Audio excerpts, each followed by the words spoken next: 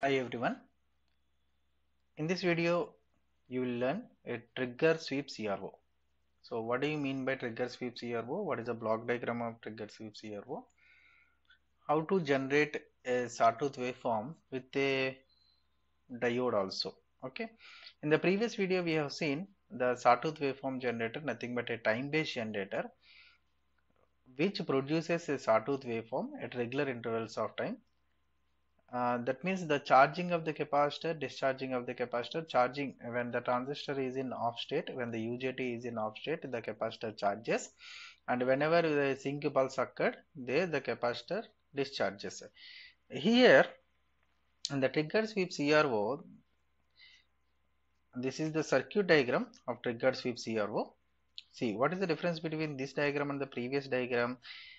Here we have added a resistor R3, diode and R4. These are the additional equipment we have added compared to the previous diagram. In the previous diagram we have only R1, R2 resistors with this UJT and the capacitor and resistor RT. Okay, and we have taken the voltage across this point across the capacitor C. But now we have added additionally this equipment to get this triggered sweep. See, this is the output waveform of this triggered sweep.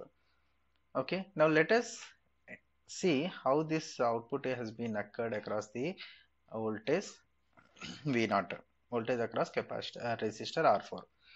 See, assume the transistor is in off state.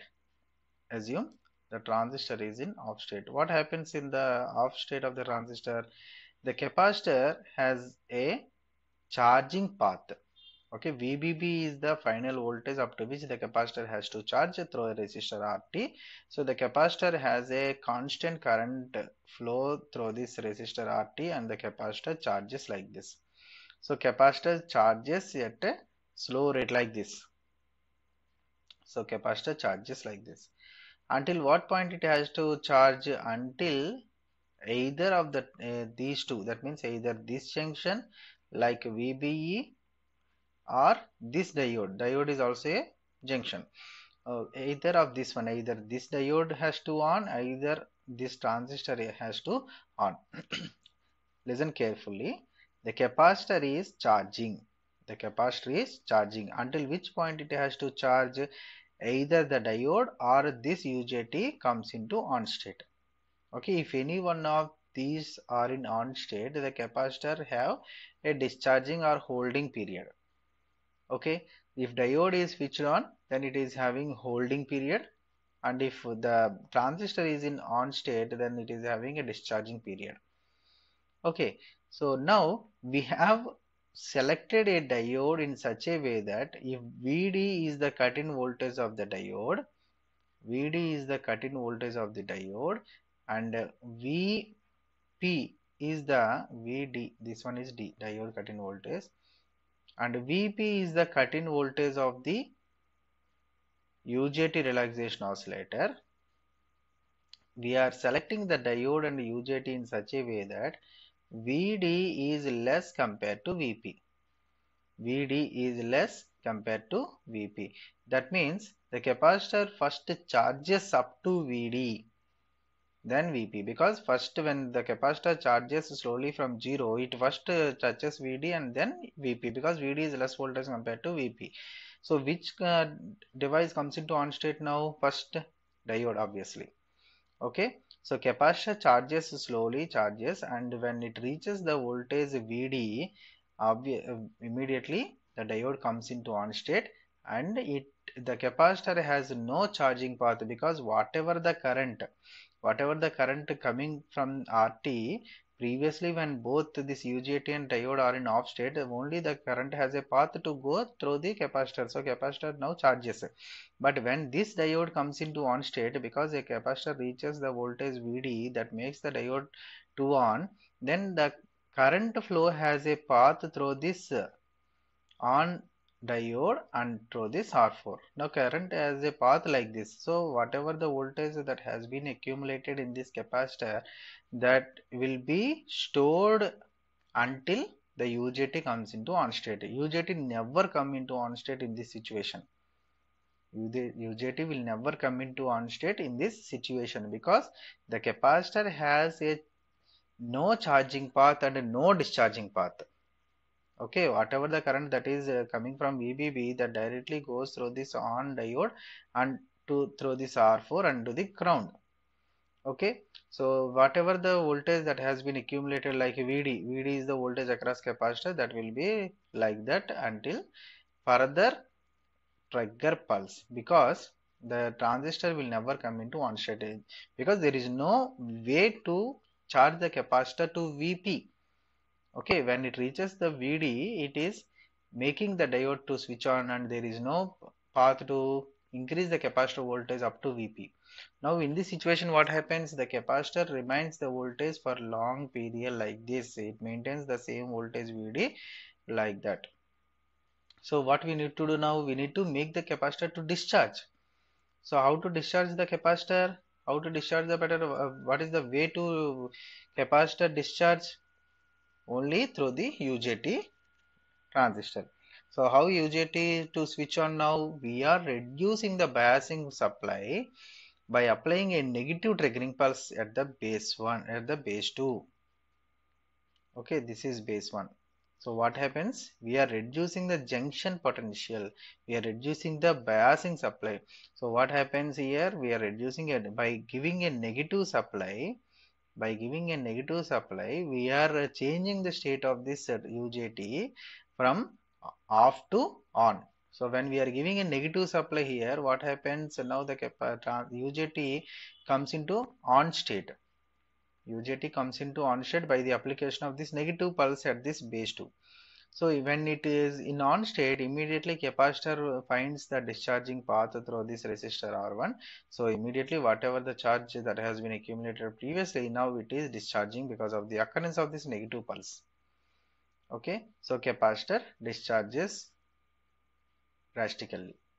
Okay, and the same process again after reaching the certain level, again the diode is in on state, the BJT is in UJT is in off state. When both are in off state, again capacitor finds its charging path through the resistor RT, so it again charges. Okay, until VD. This process will be repeated and produces a triggered sweep CRO. Okay, here there are three sets of time periods. Like in the previous case, there are only two time periods, sweep time and retrace time. Here there are three time periods. One is sweep time, another one is retrace time, as we have discussed in the case of UJT relaxation oscillator. But additionally, we have holding time, hold off period, where when the capacitor, when the diode is in on state, capacitor has no way to discharge, then it will maintain the same voltage for a long time until the occurrence of a negative trigger pulse. So that period is called as holding period. Okay, this is what the triggered sweep CRO.